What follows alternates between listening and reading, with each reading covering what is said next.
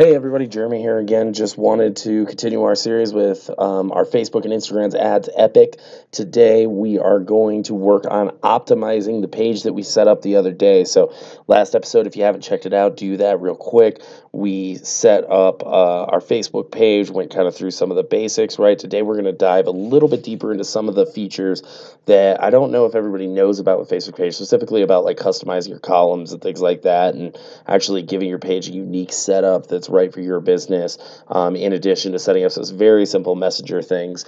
So let's go ahead and get started. So we're on our Facebook page now, right? And I just want you to kind of notice these tabs at the top. So we got the page, we got the inbox. Inbox, if you have your Instagram linked, will also include your Instagram comments, right? You can see that over here. You got Messenger, your Facebook comments, and your Instagram comments.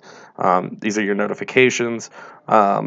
These are going to be, likes, comments, shares, all of that good stuff, any notification that comes in. Insights, we don't have enough likes to get the Insights tab yet, at least I don't believe so. But we do have some basic ones. Oh, actually we do now. They used to have a cap on it. But so we have 2 page views, reach, you can get recommendations, likes, previews, videos, followers, all sorts of good stuff, right? And then it'll go down and break down your actual individual post, saying if it's a link or a photo, share who it's shared with, what the reach was, things like that, right? So Insights super valuable, very important to look through. And then if you see here on the left, you've got a lot more insights, right? Insights specifically about followers, and insights specifically about Messenger, reach, all that good stuff, right? And you can actually learn quite a bit from this. Facebook has a full-on analytics tool that I also don't see a lot of people use, but we'll come back to that another day. Insights is going to be a complete section in and of itself. So over here in publishing tools, we have our published post, scheduled post, draft, and expired, and you can actually create a post from here. One of the reasons this is valuable is if you look at one of my old videos, I talk about layering different ads on top of some of these posts, right? And so, being able to look at these posts, grab the post ID and stuff like that's really valuable. Creator Studio and Sound Collection over here in the left-hand column, videos, branded content, lead form, and instant experience, which what used to be called Canvas a week ago. And those are super cool. I'm going to have to get into those in a little bit because those, I've gotten 10% click-through rates on some of those, which is just obscene. So over here we've got the ad account that we are connected to. We've got ads, audiences, all sorts of good stuff. And so what I want to focus on, though, is I'm going to go back to the page here. We're going to optimize our page. So as you can see, go up to the settings tab here. That's where we're going to want to start. Over here, this is kind of your center of everything, right? And so over here, you've got general, you've got your messaging, page info, templates and tabs, post attribution, messenger platform, roles, people and other pages, preferred page audience, all sorts of good stuff, right? So let's get into this. So let's start off with going over to our messaging here. And what we want to do is we can do a frequently asked questions, right? And so you could choose an option or type your own. So we could send instant replies. And with instant replies, that's super useful. You want to keep having like a close to instantaneous response, or within minutes is really important for Facebook. It helps your page rank organically a lot better. It's also just good customer service to like touch base with somebody, right? Instant replies, so you can hit on and it'll do instant reply. Stay responsive when you can't get to your computer. Reply to messages anytime you're away. Let them know you'll respond soon. You can turn that on. Show a messenger greeting first time they open it. These are all the default responses. I'm just going to leave those for right now because I'm just going through the features and I'm not like writing copy for them. But I'll do one of them just to kind of show you what I want to do here. So I'm just going to go through and say, so they've got some personalization options here, right? And so, thanks for reaching out, name, right? So first is first name, last name, full name, Facebook URL to your page, your website URL, your email, your address. So we're going to start off with first name. Thanks for reaching out. If you would like, are you interested in performance Amazon advertising? Question mark. If so, check us out here. And then I'm going to add in your website URL, right? Yeah. So this is just like, that is the Messenger greeting. So when somebody opens Messenger, that's what they're going to see, right? And so appointment messaging, you could schedule on Facebook. You could send follow-up messages with a customer to book again after your appointment. Very useful. Just at least I would suggest turning on the instant replies and the Messenger greeting. Very useful to kind of bring up those numbers around Messenger and such, as well as continue to keep up that great reputation score, because it does matter a lot. So we're going to get rid of that, and then we've got our hours. I believe I went through that last time, and then we have our dollar amounts, right? Templates and tabs. Now this is a super interesting one. A lot of people don't know about this, but you can actually change your template here, the way that your Facebook page is laid out. So you can do business here with your buttons on the page, tabs. It shows what tabs you have, right? The button on the toolbar, like follow, share, save, that sort of stuff, right? And you can see kind of how business is different from services a little bit, which is what we're using right now. Which is, there's a few different like tabs over here on the left, right? And so it's not like fully like website customizable or whatever, right? But it does give you some degree of customization, and then you can actually go down, reorder these tabs. So let's say, I want, this is very community oriented, right? Like, I love my community. I love making stuff for you guys. So I want community right at the top, right? And I'm going to mess with the settings on that. So that's what the URL to share the tab with people directly. So you can kind of look and see, show the services tab, is that on? Show the reviews tab on. Info and ads. That's a new one. That's interesting. If you go to a competitor's page, just a pro tip for you, go to a competitor's page, you click info and ads, which they're required to have. What will end up happening is you will have to, or you'll be able to see what ads they're presently running live. So a little bit of spying for you there. But so templates and tabs, go ahead and feel free to play with those a little bit until you get exactly where you want.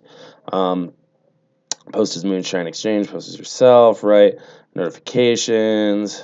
You can do, edit notifications for me, right? And get emails, text messages, whatever. Messenger platform. You can do some interesting stuff here. So you can link your app to your page. You can whitelist domains. With Messenger, you can do a Messenger link exactly there. So if you want to share just your Messenger link with folks, right? You can also do subscription messaging, right? So people can subscribe to get some of your content if you're allowed to do that. You can allow business integrations connect to your page to have access to the language, time zone, and gender of people that are messaging your page. You can set up a customer chat plugin on your website. This is a really cool feature. I highly recommend it. You can kind of do, so for those of you that don't want to pay for an OLark or something like that, this is a nice little workaround where you can have Facebook Messenger on your website. It's a little messenger icon, and people can click it and message you through your Facebook page, right? So that way you already got it on your phone. You already are able to do that, do all of that, right? And so you got a greeting here. I'm just setting it. Click the setup real quick. Automatically set response times, custom colors, you could set up, and then you just drop this into this little snippet of code into your website, right? And when you do that, you're able to then or email it to developer. And so this is like the where you whitelist the domains that can show it in case any of you feeling really funny and want to add my add my code snippet to your domain so that I'm suddenly getting a bunch of weird messages that I don't understand. But like that's really it. So you just drop this into the header section, or after, I'm sorry, in the body tag, right after the opening body tag in every single page that you want it to show up. So really, really cool feature. Highly recommend it. Very, very cheap, and super simple to install on stuff like WordPress and things like that. And so I'll actually go ahead and do that when I do. I'll do a video for that as well, because I'm going to do one where I install the Pixel here in the future. So going through page roles, right? That's just who's assigned to your page, at what level. They can do admin, editor, moderator, advertiser, analyst. Those each have different things associated with them. I'll go through roles on your pages another day. People and other pages. So this is where you can like see other pages that like your page and stuff, and you can give them permissions to comment and things like that, or you can block them, whatever. Preferred page audience used to be a feature. Apparently they removed that. They used to ask, what exactly page audience do you want? And supposedly your organic reach would then head towards those folks. So authorizations. So this is an interesting one. So this is like if you're running political ads, right? And I've actually even gotten flagged for, and we'll get into political ads later also, but I've actually even gotten flagged for political ads for like a funny t-shirt I was trying to sell. So if you're running political ads, definitely check that out. You need to be doing that before you could start running political ads. Branded content, this is influencer stuff, which is really interesting, right? And so you could turn on approvals and things like that for pages to be able to, you can turn on approvals and things like that. And so, only approved pages can then tag you. You could block specific pages, right? But like letting other pages, so just basically controlling what other pages can actually like talk about your brand, right? If you want. I'm going to leave that off for right now. Instagram, this is where you would actually connect your Instagram. I'm going to set up Instagram next episode. So going to go ahead and I'm going to do that. And we can kind of run through that together, or not next episode, but another episode here in the future. So featured, you could feature other pages, right? So like if you have like a network of pages, like like I have a few different pages for my business and stuff, right? And based on just different specialties I focus on, things like that. And so I can add those in as featured pages. Cross-posting allows you to, and another page to post videos on each other's behalf. So that's like your influencer stuff, right? And so you can add pages in there and post videos on each other's behalf. So if like Kim Kardashian really wanted to post one of my killer videos, right, that I posted, I would have to add her in here. So support inbox, that's if you've got, a question that you need to ask Facebook. And then a Wi-Fi network. So that's actually interesting. You can add a public Wi-Fi network if you have like a physical location. This matters like quite a bit for some folks. So going back to the page here, we're going to pop into some of this stuff. So one of the things that, we'll start off with info and ads. I'm not running any ads right now. But you can do, you've got a marketing agency. We went through category last time. We went through name. We're going to go through, set up a username, and we're going to do that. Page isn't eligible, probably because it's too new. So I'll come back and set up another one and add in your phone number. You can add in contact info, email, your website, other accounts, and Impresium, which is a thing for Europe, which is my understanding.